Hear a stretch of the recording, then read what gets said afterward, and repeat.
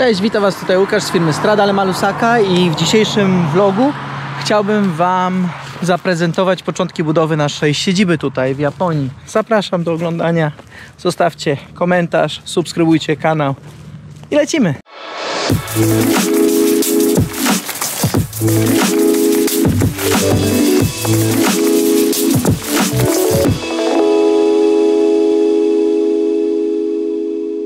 Z Władkiem i moją żoną Mayumi razem wycinaliśmy kilka drzew, a dzisiaj przyjeżdża mój kumpel Yuki z buldożerem i będziemy spychać te wszystkie drzewa, które pocięliśmy tam, w tamtą dziurę z tyłu. Przyjechało moje kochanie. Hey, why don't you burn it? Does it have an engine or a motor? Hey love. Ohayo. Bulldozer じゃない?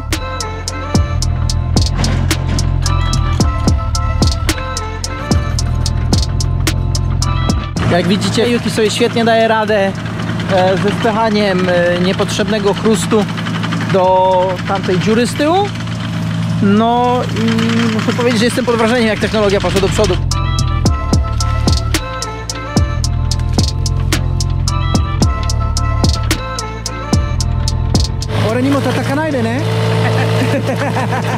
Tutaj ten cały środek już został wysprzątany w przeciągu 20 minut.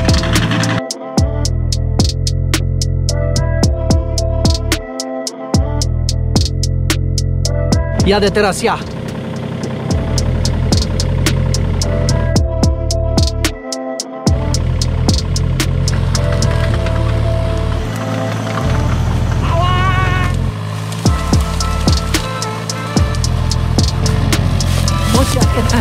Ora, dekinai so. I tutaj właśnie się ugrzązłem i Yuki zajmie się tą hałdą. To był mój pierwszy raz koparką. Tutaj już wszystko jest prawie wyprzątane. Kilka wywrotek ziemi i będzie zajebiście. Yuki już ogarnął większość. Zostało jeszcze kilka korzonków do wyrwania tutaj po tej stronie, ale tym się zajmiemy już większą koparką, jak zaczną zwozić ziemię, żeby wyrównać to wszystko. Następny proces to będzie wymierzenie przede wszystkim tego gruntu, żebyśmy wiedzieli, bo mamy limit tylko na 1000 metrów kwadratowych, także będzie to wymierzone, tak żebyśmy się zmieścili w tym limicie. Zaplanowana jest szerokość na 35 metrów tutaj przy ulicy, głębokość na 28 metrów, no i tutaj będzie wyciągnięte około 20 cm ziemi, wyrównane wszystko ładnie, tam troszeczkę tą dziurę załatamy, no i budujemy.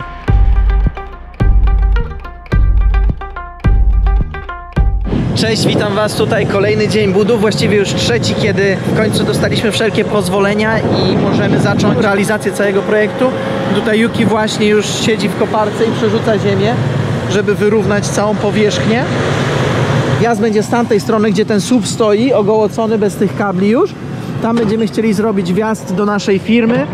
Tu będzie wszystko ładnie płasko, wybetonowane, tak jak widzicie, do tamtych słupków, bo tak jest w projekcie tymczasowo zrobione.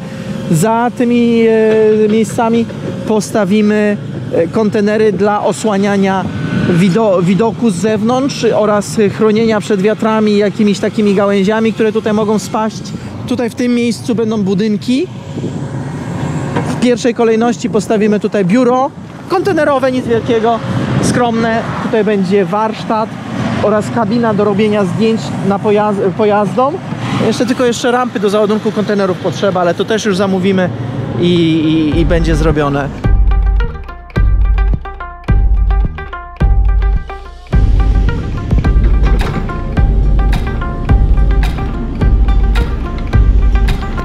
No i jak widzieliście, byłem w stanie też trochę pobawić się koparką.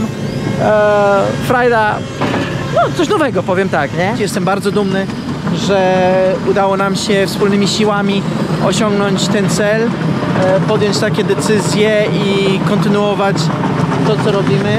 Tutaj w tym miejscu chciałbym podziękować wszystkim, którzy nam zaufali i ufają wciąż, jeżeli chodzi o wszelkiego rodzaju import samochodów oraz inne usługi z tym związane, czy tutaj w Japonii, czy także tam na miejscu w Polsce.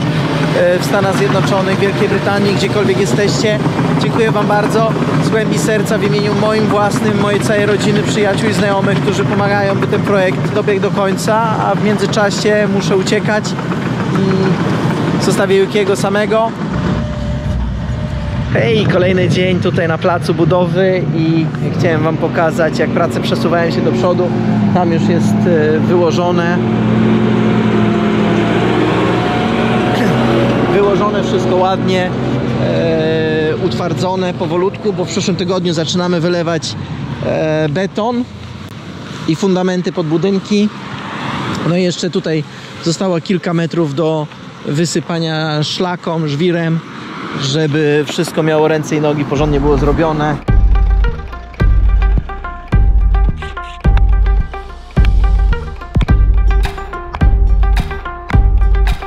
Wszędzie na świecie jest to samo. Ten gościu, co wbija tam tego kijka, siedział, potrzebował kijka, poprosił tutaj pracownika jednego, który jest no, obcokrajowcem, za niską pensję, z Wietnamu facet, za niską pensję przyjechał tutaj dorobić, tak jak w latach 90. my Polacy jeździliśmy do Niemiec, żeby dorobić za psi grosz, za przeproszeniem, woła go, żeby mu przyszedł, przyniósł kijki, a ten biedak ma tyle roboty, że się w głowie nie mieścił. Każdy coś od niego chce i nikt nic nie robi. Co chcę przez to powiedzieć? Wszędzie na świecie jest to samo. Kolejny dzień na budowie i dzisiaj już są ostateczne przygotowania do nawilżania tutaj tych kamieni, które zostały ułożone. No i chłopacy jeszcze utwardiają grunt, żeby było bezpiecznie, jak postawimy budynki.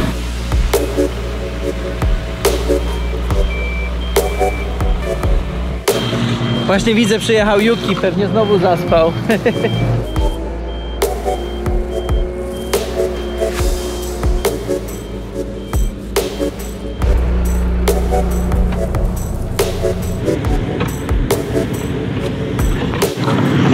Jestem ciekaw, ile to ma na ćwierć mili. Arene nottora.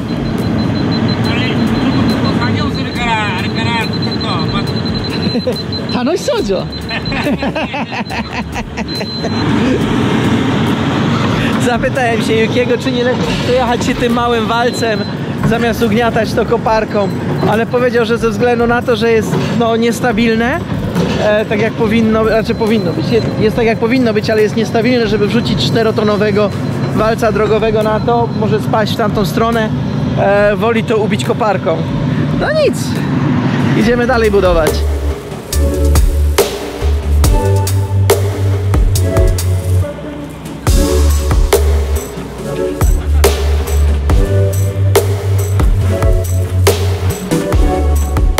Na chwilę obecną prace ogrodnicze, że tak powiem, trwają pełną parą. Dzisiaj chcą skończyć ugniatanie dookoła, żeby można było szalunki postawić i zaczynamy wylewanie betonu jak najszybciej.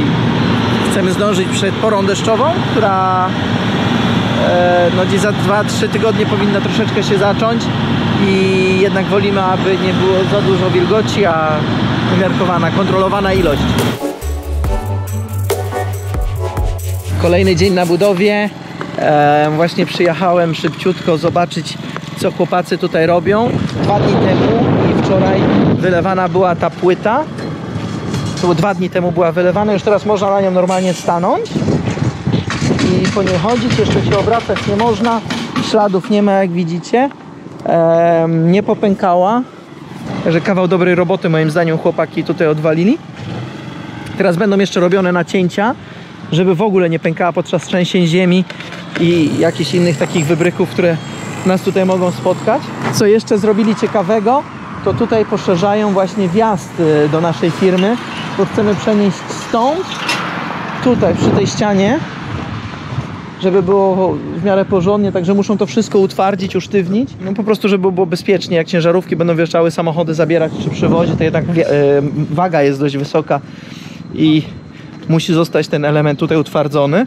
A tutaj po tej stronie panowie robią szalunki pod budynek biurowy. Jak widzicie, już ławy są wylane. Tutaj jeszcze będzie robione podniesienie trochę, bo tutaj też jeszcze wszędzie przyjdzie beton dookoła, który będzie pozwala nam spokojnie driftować samochodzikami zdalnie sterowanymi albo parkować auta naszych klientów. Zobaczymy, czego będzie więcej, albo na co będzie więcej czasu.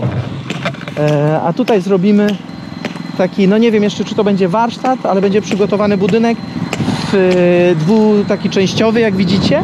W jednej części będę chciał robić zdjęcia samochodów naszych klientów, z tej prostej przyczyny, że w porze deszczowej leje przez 3-4 tygodnie, są dwie takie w roku i wolę mieć bezpieczne miejsce na samochody, żeby szybko zrobić zdjęcia, ogarnąć to, co jest do ogarnięcia, a w drugim będziemy chcieli robić detailing samochodowy, ale to są na chwilę obecną tylko plany, zobaczymy co przyszłość pokaże. No i wszystko się toczy. Sami powiedzcie, co o tym myślicie, zostawiając jakiś komentarz pod spodem, bo jak sami wiecie, zawsze mnie to cieszy.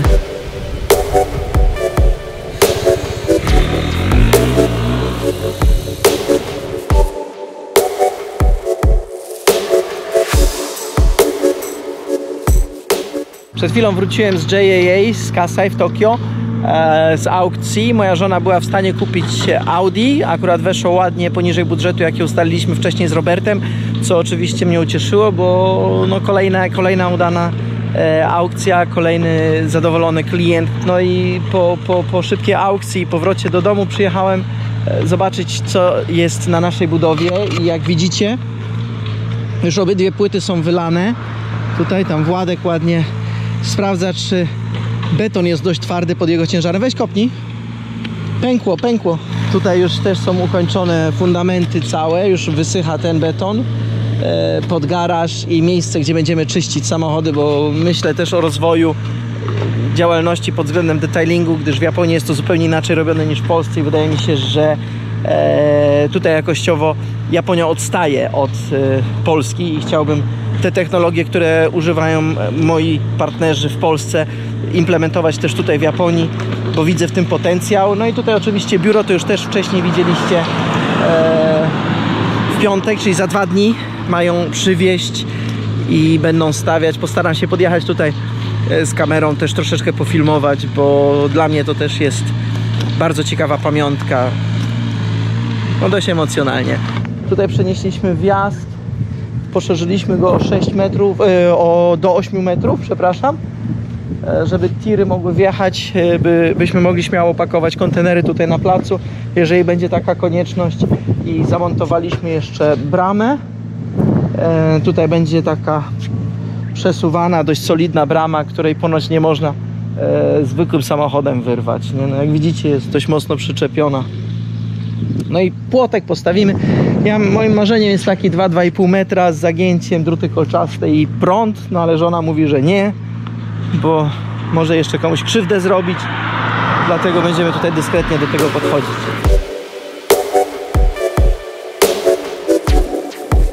Jak widzicie sami, już trzecia część betonu jest wylana przed garażami, częściowo przed garażami. Teraz panowie jeszcze wyrównują ten element 2-3 dni i będzie można potem chodzić na spokojnie. Został jeszcze tylko tutaj ten element do wylania. Biuro stoi, garaże stoją. Tutaj w garażach jest jeden problem, bo źle zamontowali okno niezgodnie z projektem i będą musieli poprawiać, co jest no przykre, bo wydłuży się cały projekt. Przed chwilą rozmawiałem tam z kolegą kolegi, że tak powiem, bo tu kolega nam to buduje, nie? Ja rozmawiałem z kolegą kolegi i się śmialiśmy, że teraz trzęsienie ziemi, jakaś czwóreczka by się przydała, bo czwóreczka Shindoyon, czyli natężenie 4, przesuwa się tylko w boki, nie skacze jeszcze do góry, od piątki skacze w górę. Jakby była czwóreczka, to wszystko by się ładnie wyrównało i ten pan by mógł wcześniej do domu pojechać, do rodziny. Tutaj podejście pod garaże też jest zrobione. Bardzo mi się to podoba osobiście.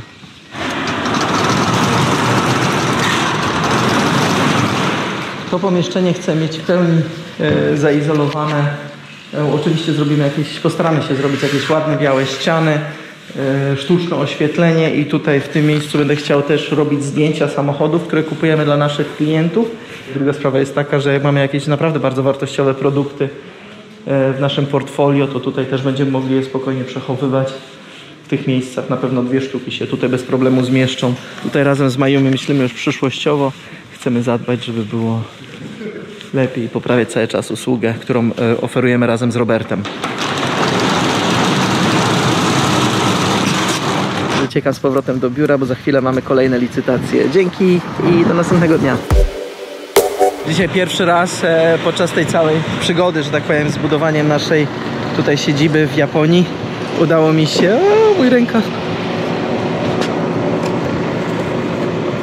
Mi się nie spalił rękaw tylko. Udało mi się w końcu chociaż raz zobaczyć, jak panowie wylewają beton, po którym już niebawem będziemy tutaj mogli chodzić i samochody parkować, które wysyłamy także do Was. Dla mnie jest to całkowicie nowe doświadczenie, nigdy wcześniej nie miałem takiej możliwości. Zobaczcie, jak to jest robione, tym bardziej tutaj w Japonii. Opróżnili kolejną betoniarkę, pojechał pan po następną. No i teraz tylko patrzeć, jak robią dalej.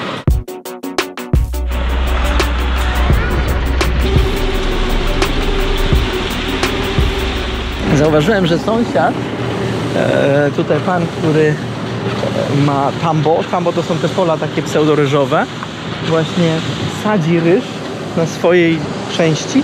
Przeważnie jest to kasza, taka soba się to nazywa w języku japońskim, kasza.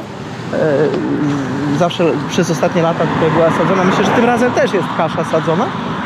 A idę przy okazji wam pokażę, jak to robią tutaj w Japonii, bo pewnie może widzieliście to tylko na Discovery Channel albo National Geographic, a tak na żywo jeszcze może nie mieliście okazji. Komeka soba desu ka?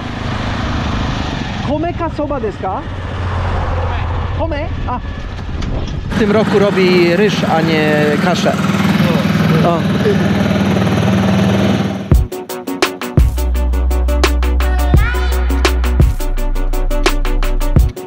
Przyjechała jeszcze pani prezesowa sprawdzić, jak budowa postępuje. Hej, shacho, no shacho. How's it going? Yeah, they just went with the concrete car to get another load, and they're gonna dump it onto the ground. Okay. So that's it, babe.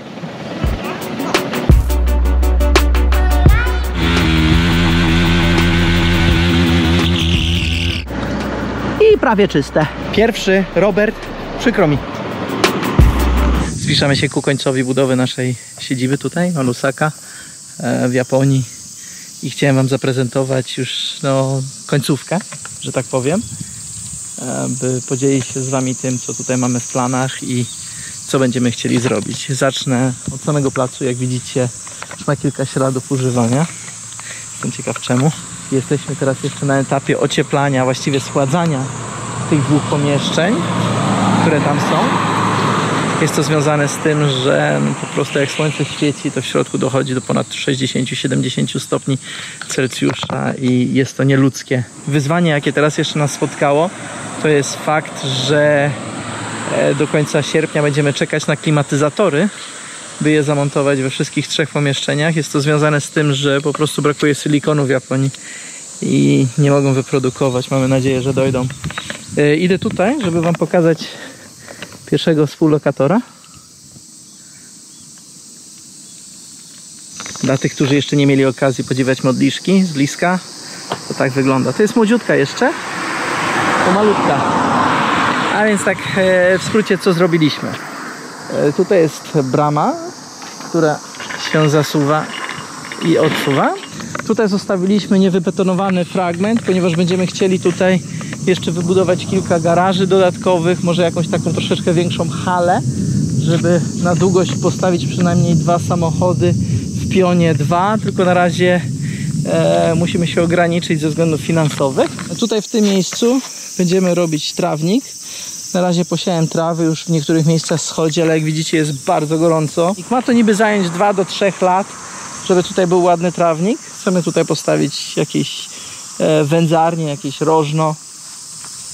Jak znajomi przyjadą, żeby po prostu wiosną, latem, jesienią, nie wiem, wziąć z lodówki jakieś piwko, czy jakiś inny napój i po prostu razem skorzystać z tych możliwości i tutaj się dobrze bawić. Dobra, przejdźmy do pomieszczeń. Tutaj na razie Władek i ja jeszcze robimy ocieplenie. Znaczy schłodzenie, widzicie, styropian już jest połączony. Robimy ramy z desek. Tutaj już oddzielanie, pitch tak zwany. Skończyły się kątowniki, właśnie Władek pojechał kupić. żeby później deski położyć ładnie. Tutaj w tym pomieszczeniu chcemy zrobić taki, ale fajnie chłodno dzięki tym styropianom przynajmniej. Chcemy zrobić taki pokój rekreacyjno-sportowy, że tak powiem. Oczywiście to wszystko, co tutaj jest, zostanie wyrzucone. Tutaj w tym rogu będę chciał postawić symulator do gier wideo. Tutaj będzie maszyna do zmieniania opon i wyważania opon. Tutaj damy kilka szafek, albo tutaj taką narożnikową szafkę z narzędziami i tutaj wstawię po środku podnośnik, żeby wymienić jakieś klocki hamulcowe, olej w samochodzie, jak jakiś znajomy przyjedzie, czy w moich samochodach, czy w samochodach klientów, żeby ogólnie sprawdzić też pojazd, który kupujemy dla Was. Ale to pomieszczenie ma mieć raczej klimat taki towarzyski, a nie taki typowo warsztatowy. Tutaj drugie pomieszczenie, które już ma zrobioną ramę, skończoną ramę już ma, jak widzicie. Tutaj będziemy chcieli zrobić wszystko w kolorze białym. Tutaj nie ma też okien żadnych. Jest to z tym związane, że to będzie pomieszczenie do detailingu, jak i robienia zdjęć samochodom, które będziemy kupować dla naszych klientów. Tutaj jest biuro, podłogę położyliśmy już z Władkiem. Tutaj w pomieszczeniu gospodarczym też. No i w toalecie położyliśmy linoleum, żeby łatwo było można wyczyścić.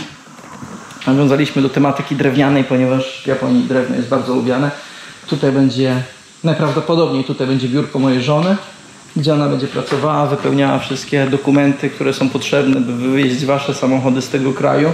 Ja bardzo lubię akwarystykę i będę chciał tutaj w tym rogu postawić jakieś akwarium. To jest takie moje skromne marzenie. A ja lubię bardzo florystykę i chciałbym gdzieś jakieś krzaczki zasadzić. Kwiaty. Tak, oczywiście. A tutaj postawimy taki stół, żebyśmy mogli wspólnie z Wami, którzy nas przyjadą tutaj odwiedzić, ale także z ludźmi, którzy będą z nami współpracować, czy dla nas pracować, usiąść, porozmawiać, wymienić jakieś opinie, zdania, i kontynuować to, co mamy do roboty, nie? Także tak to wygląda. Potrzebujemy prądu, klimatyzatorów, no i wykończenia tych ścian. I więcej czarnych kresek. A nad tymi będziemy pracować. Do zobaczenia, dziękuję za uwagę i mam nadzieję, że Wam się podoba tak samo jak i mi.